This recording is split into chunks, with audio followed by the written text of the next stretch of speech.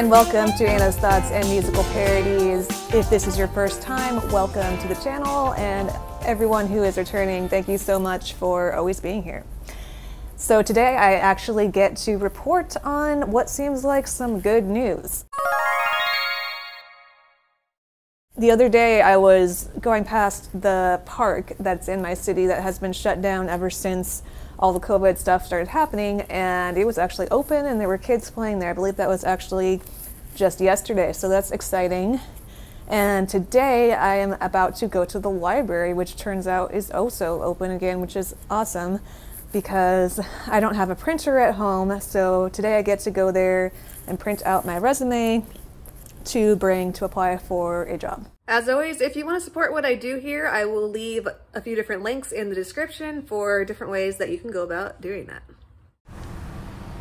All right, so I just parked my bike at the library and we're gonna go in.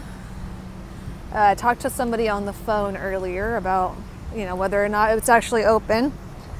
And she also told me that there are special, I think an hour or two in the morning when they open, that are specifically for elderly people or like people with special conditions, I think. So that's pretty cool.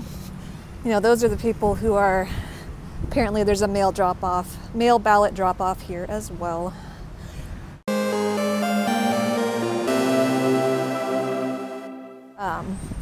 But those are the people who are actually at risk for COVID, are the elderly and people with pre-existing conditions.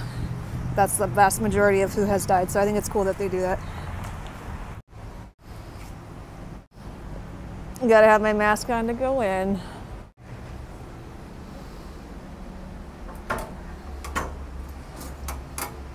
That's interesting that they'd be open but not accepting book donations. Not sure what that's about.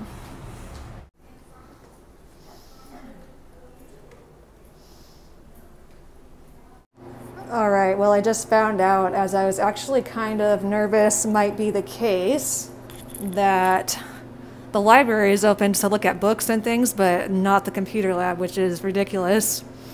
You're touching books, you're touching the computer, what difference does that make, So yeah, that's stupid. That's the only reason I come here usually. And the lady who told me that the computer lab is not open also told me that she couldn't really tell me why because she's new, but yeah, it's just sad.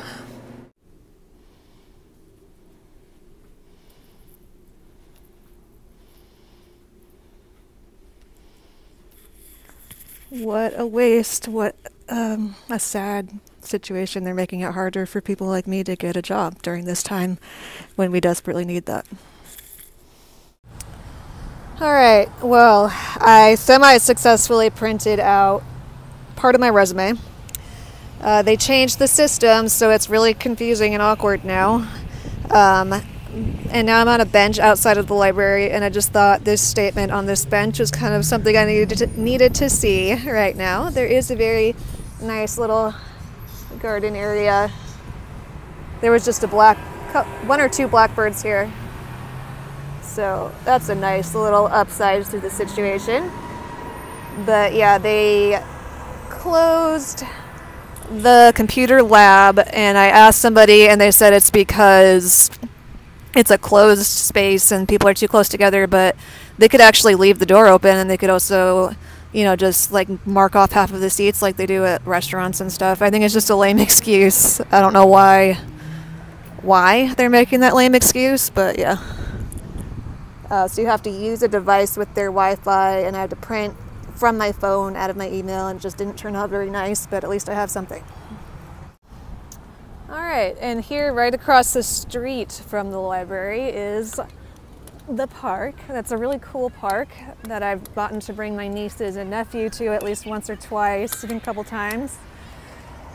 And yeah, I think I just saw yesterday that it's open now, which is really awesome, for all these happy children to be playing at. It's great that they felt that they were able to do that again. I mean, it is outside, and I don't think any kids have died of COVID, if I'm correct. It's at least been very few who have even gotten it. I actually have a nurse friend who said when it first started out, like there were no kids with issues.